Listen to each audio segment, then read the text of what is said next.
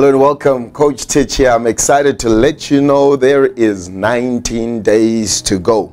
The book launch is here. The book is out, ready for you to read, to study, and to apply the principles. I've walked an amazing journey with the Lord as I've studied these principles and just gone through the Word of God and began to apply this and move from a place where I had to wait for an income once a month to a place where money is flowing in on a consistent basis through revenue streams that God has helped us to create, including one of them, which is the publishing house that has now published so many authors, pastors, leaders, great leaders in our nation and beyond. I'm so excited that God gave me the grace and the ability to tap into something that is supernatural. I want to share with you from the book one little excerpt here in a chapter called, in fact, I have part 1 and part 2, called No More Poor Among You. Did you know that God's will, God's intent for mankind is to not be in poverty, not to be in lack? God never intended for man to suffer, to struggle from a financial perspective, resource perspective. God intended for each one of us to be masters of our economy, living in the blessing, living in divine increase. And in this chapter, I quote from the book of Deuteronomy in chapter 15. And verse 4, it says, "Howbeit there shall be no needy." Some translations so say no destitute, no needy among you, for the Lord will surely bless you in the land which the Lord giveth you for an inheritance to possess it.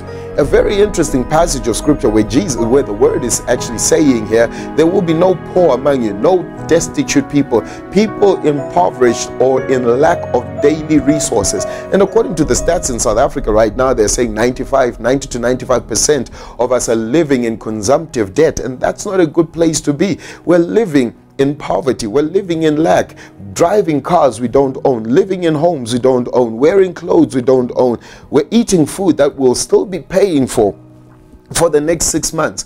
That is not God's will for us. God wants us to live in plenty, live in abundance. So what is the key? The key is to get wisdom from the Word of God. And that's what this book is all about, putting together resources that will equip the believer to live the blessed life. He says there will be no poor. What was the reason that there would be no poverty? It was because, he says, that the blessing of the Lord will be operational in you, because the Lord will bless you in the land that He's giving you to possess. But the verses after that go on to help us, to guide us, that the obedience to instruction, to the word, to the promises was vital for people not to be in debt.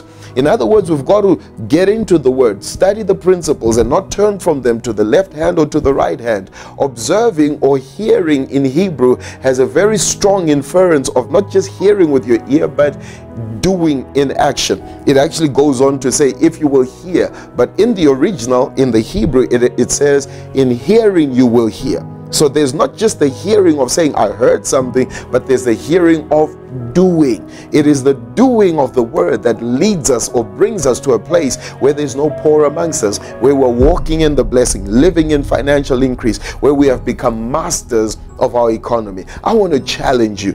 Take the Word of God seriously. Take your life, your destiny seriously. Get into the Word of God and make the investment into your life, into your future, and begin to redefine your whole life. God's intention for you is for you to live the blessed life, to live in increase. What is interesting is, if you keep reading the same passage, he brings us to the scripture that Jesus quoted in the New Testament, which says, the poor you will have with you always. What was it confusion?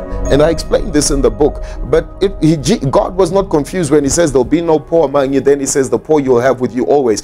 What he meant was there will always be those that are reprobate enough to ignore the principles of the word. And those are the ones that will remain poor the rest of their life. It's God's will for you to walk in increase. You can see the details on how you can order or pre-order your copy of Masters of the Economy. It will change your life forever. This is Coach Tich. Thank you very much, and God bless you.